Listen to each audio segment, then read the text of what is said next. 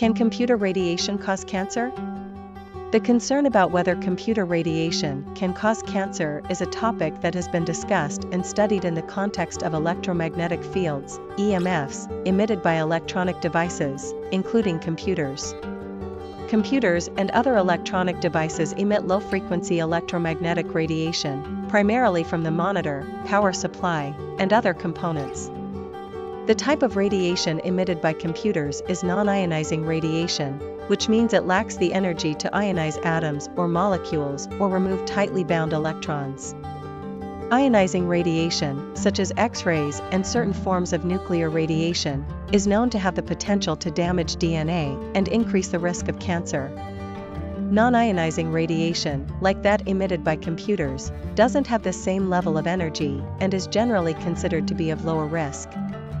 Numerous studies have been conducted to assess the potential health effects of exposure to low-frequency electromagnetic fields from computers and other devices.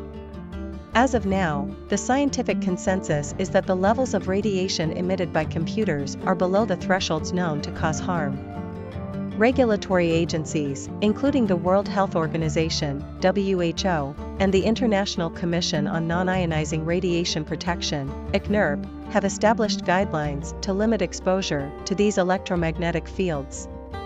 While the majority of research indicates that the radiation from computers is not a significant cancer risk, it's essential to note that prolonged and close-range exposure to any electronic device may have other potential health effects, such as eye strain, disrupted sleep patterns, or discomfort related to prolonged use.